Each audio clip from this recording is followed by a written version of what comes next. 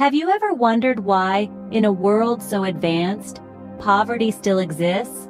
Why, despite the leaps and bounds we've made in technology, economics, and social structures, there are still millions of people who go to bed hungry every night? Poverty, a word that conjures images of destitution and deprivation, is a global reality.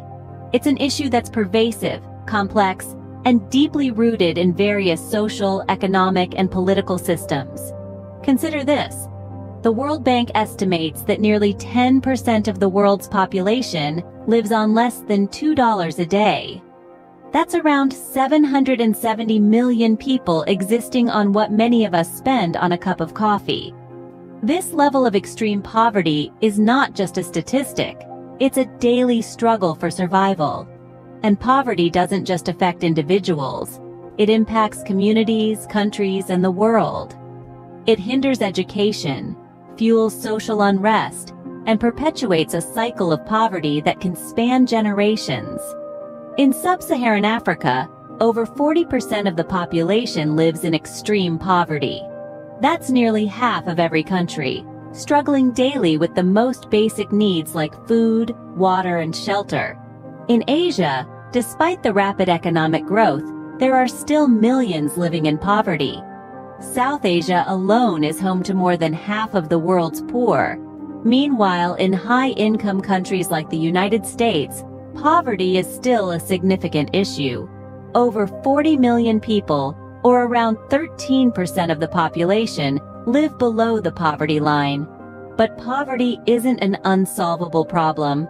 There are ways to combat it, to uplift those who are struggling, and to create a more equitable world.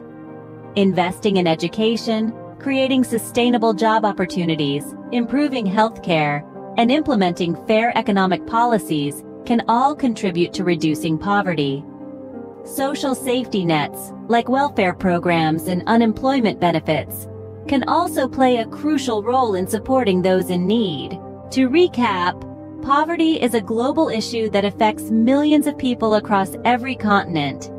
It's an issue that's rooted in a myriad of complex social, economic, and political systems. But with targeted interventions, strategic investments, and a commitment to fairness and equality, it's a problem we can tackle. Remember, the world's wealth isn't just in its gold and diamonds, its skyscrapers and technology. It's in its people. And when we lift people out of poverty, we're not just making their lives better. We're making the world a better place for everyone. Poverty isn't just a statistic, it's a reality for millions of people. But it's a reality we can change. And that change starts with understanding, with compassion, and with action. So let's keep the conversation going, keep pushing for change, and keep working towards a world where poverty is a thing of the past.